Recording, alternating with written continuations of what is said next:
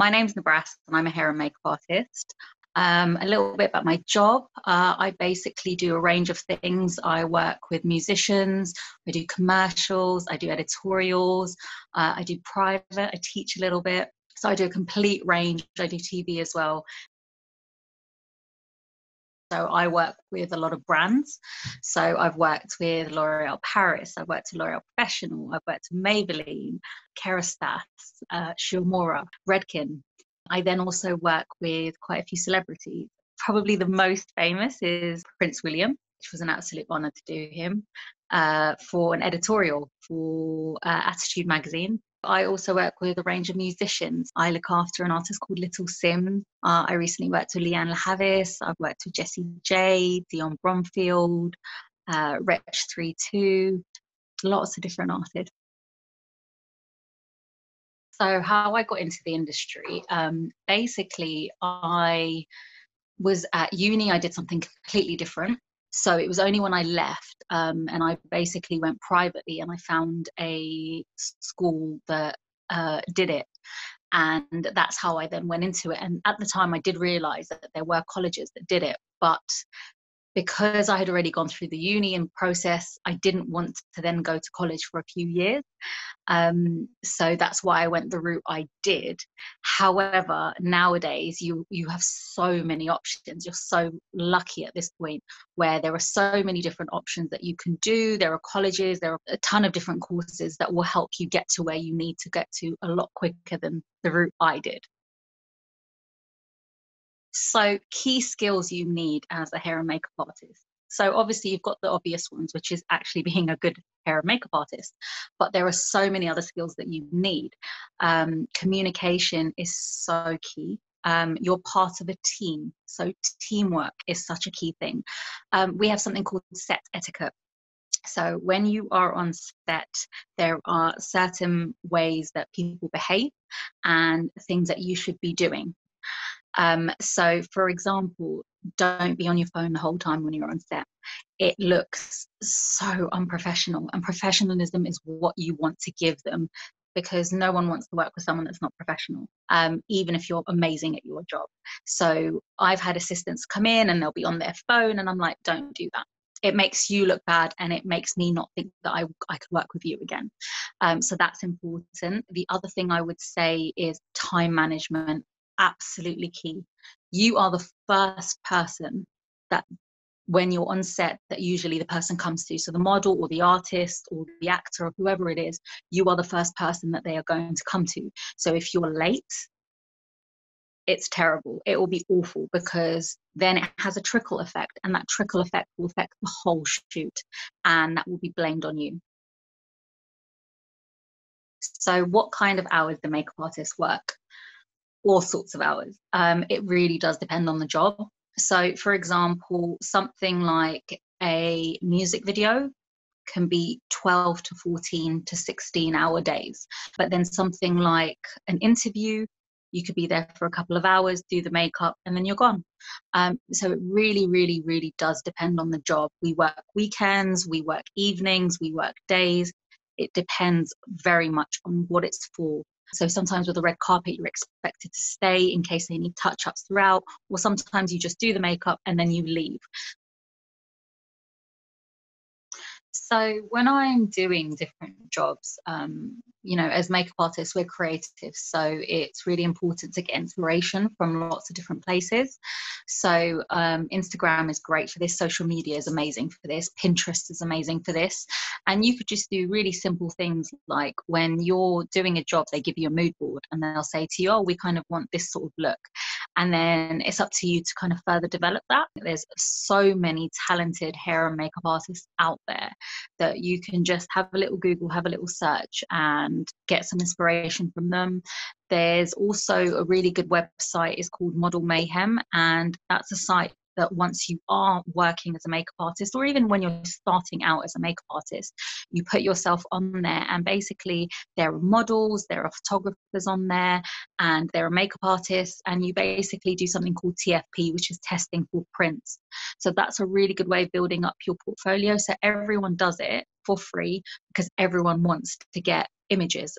So once you build yourself a social media site, then you can actually have something on there which showcases your work. Really important to look at trends, for example, because as with clothes, as we know with fashion, there are trends of the season. The same goes for makeup. So it will either be dewy skin, or it'll be eyeliner, or it'll be a bold lip, or whatever it is. So what advice can I give you? When you're starting as a makeup artist, essentially what you first want to start doing is building up a portfolio. And this is where I say, you know what, we're very fortunate. Most of us have good phones, which have amazing cameras. So you don't even need to get a professional camera anymore. So grab your mum, grab your friends, grab your sister, grab your aunt, do the makeup on them, take some nice photos, make sure you do it in really nice lighting. So if you don't have a ring light or anything like that, get nice natural light, get some really nice pictures that showcase the makeup, build a social media page, build an Instagram page. If you can't afford to do the website, although there are so many places that offer free websites as well, so you can start doing that. Go on Instagram and get yourself a nice page, start putting pictures on there just to showcase your work. Once you've built yourself a portfolio, you can then start putting yourself out there and offering your services to makeup artists so that you can get some maybe assisting positions. So one thing I would say would be great is make sure that you email the person. Don't DM on Instagram. It looks a lot more professional if you have taken the time to find that person's website, find their email address and email them. Just do a nice little opening, just explain who you are, what you want to do, and put a link to your work. A good way of starting out in the industry is to assist. You gain a ton of experience being able to assist because you essentially learn from that person that you're assisting, and it will open the doors to you in terms of lots of different genres. So whether it's TV, whether it's musicians, whether it's red carpets, you get to experience it all. So assisting is such a good and valuable way of starting out. So one of the key things I get asked is, so how do I build up a kit? So when you're starting out, you don't necessarily need to be spending a ton of money on building up a kit that, to be honest, you're not going to be using day in, day out. But what you want to do is you want to build a kit that's compact and that's functional. And the easiest and best way I would recommend doing this is using palettes. There are so many more brands now that do good quality palettes, but companies like Graftobian, Ben Nye, even high street versions like Revolution now do palettes. Everything is paletted. So when I started out, you didn't have that in the high street, but now you do. And the great thing about palettes is they come in a range of shades. So it will do every skin tone. What you don't want to happen is get to a shoot and you have a model there and you're like, I don't have the right color foundation for her, or the right color concealer for her, or the right blusher for her. So palettes are an amazing way of doing that, amazing way of building up your kit. Yes, it's a little bit of an investment, so buy it one at a time, but it's definitely worth it. And long term, it will be a much better option for you. I would say a foundation palette, highlighter palette, I would say a concealer palette, and I would say a corrector palette. And the corrector palette will give you all the undertones. Another thing I would recommend is getting a flash palette. A flash palette essentially has all the primary colors, which means you can make any skin tone with that if you really need to, as well as a few different shades, which can basically play with lots of different creative looks. So in terms of fee and what you should be getting paid, it really does vary. So you can be getting anything from £50 all the way up to 1,000 plus. A good place to get a better understanding of how much you should get paid is BEC2.